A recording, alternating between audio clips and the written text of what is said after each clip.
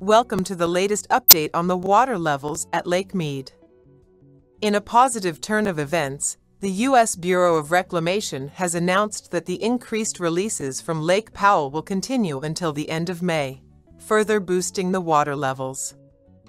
As the water is released from Lake Powell through the Glen Canyon Dam, it flows south along the majestic Colorado River, passing through the Grand Canyon, and eventually reaching Lake Mead. This year, the Colorado Rockies experienced record snowfall, contributing to the majority of the water in the Colorado River Basin. In May, the U.S. Bureau of Reclamation plans to release nearly twice as much water compared to previous months.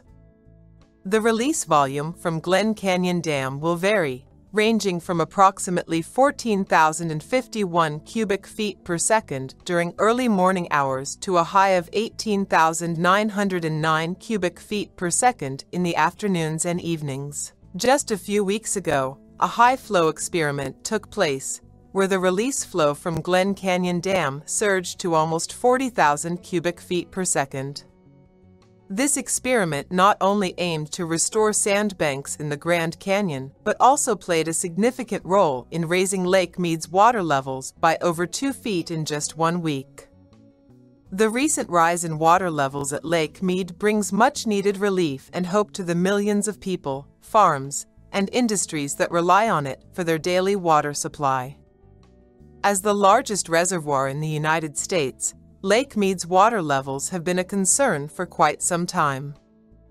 After years of drought and severe water loss, the almost 4-foot increase in water levels at Lake Mead in April marked an excellent start to the year, bringing the lake closer to where it was a year ago. Last year's water loss was severe, raising questions about the ongoing water drought in Las Vegas and making international headlines. The increase in water levels is primarily attributed to the persistent snowmelt in the Colorado Rockies, which serves as the primary source of water for the Colorado River Basin. Additionally, the high-flow experiment conducted by the U.S. Bureau of Reclamation in April played a crucial role in restoring sandbanks in the Grand Canyon and further raising Lake Mead's water levels.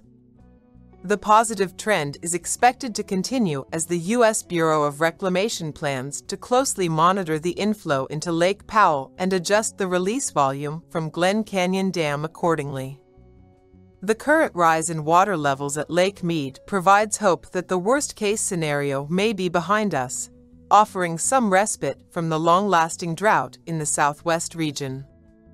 With each passing month, the water levels at Lake Mead show signs of improvement. While challenges remain, the recent increase in water releases and the dedication of organizations like the U.S. Bureau of Reclamation provide optimism for the future of this vital water resource.